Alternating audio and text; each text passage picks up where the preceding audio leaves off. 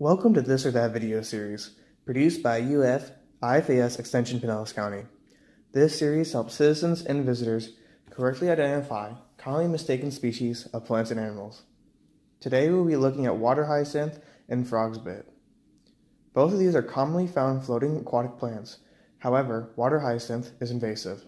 Here are a few tips to help you tell them apart.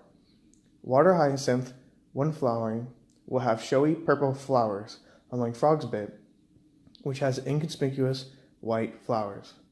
In this picture here, you can clearly see the difference between them. When these plants are not flowering, the next best thing to look at is the roots of the plant. The roots of water hyacinth are black in color, whereas the roots of frog's bit are white.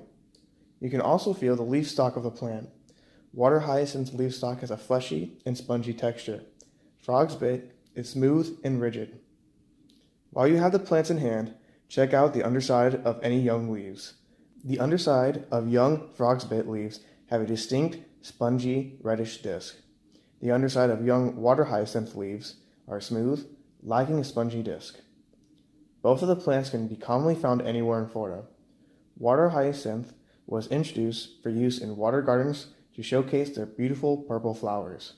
Unfortunately, once this plant escapes to natural areas, it can completely take over.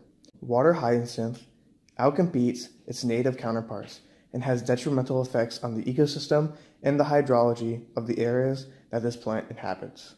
So the next time you think you see frog's bit, take a closer look, as it may be the invasive species of water hyacinth. Thank you for joining us, and stay tuned for more episodes from our This or That series from your IFAS Extension Pinellas County office.